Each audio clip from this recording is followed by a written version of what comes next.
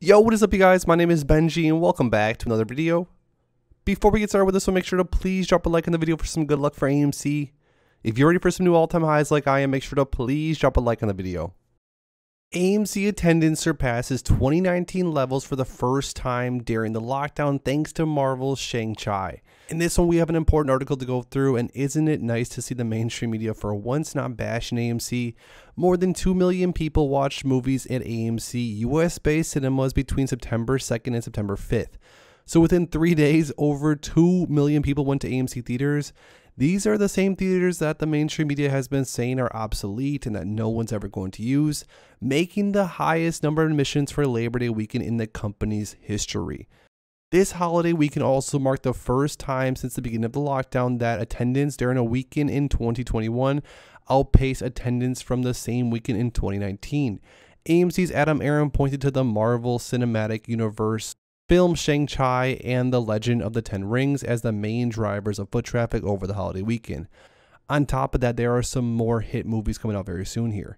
Disney's Shang-Chi and The Legend of the Ten Rings topped 90 million in sales in domestic box office over the 4-day Labor Day weekend, helping AMC Entertainment smash its admissions record for the holiday. More than 2 million people watched the movies at AMC West-based cinemas between September 2nd and September 5th, marking the highest number of admissions for Labor Day weekend in the company's history. This encouraging surge in attendance at AMC signals that as Hollywood releases movies, Americans eagerly want to return to movie theaters again, said CEO Adam Aaron in a statement as of Tuesday. Shares at AMC jumped about 7% during intraday trading Tuesday. Aaron pointed out the new Marvel film Shang-Chi as the main driver of foot traffic to AMC theaters over the holiday weekend.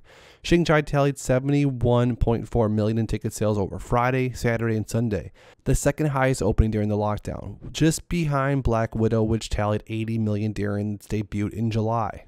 Its total box office haul for the 4-day holiday weekend topped 90 million, nearly triple that of the previous Labor Day weekend record holder, Halloween, which was released in 2007 and collected 30.6 million. So there we have it, guys. Some positive news in the mainstream media for once about AMC. I love to see it. And although AMC did partially trade off of this today, AMC was up around 7-8% as the day closed. The craziest part of this all is that the majority of AMC shareholders, which is the retail investors that own the majority of the AMC float, are holding on to AMC for particularly different reasons. A lot of the AMC shareholders are holding on to AMC because of the short interest and because of the fact that the mother of all short squeeze is right around the corner. But however you want to look at it, AMC's outlook is very bullish all around. But if you want to stay up to date with everything else that's going on with AMC, because trust me, there's a lot more to go through, make sure to please subscribe to my channel with notifications turned on so you never miss out on a video. Also, drop a like in this video for some good luck moving forward for AMC. And lastly, go to the second link down below in my description and join my private exclusive Discord server. Thanks as always, guys, and I'll see you in the next one.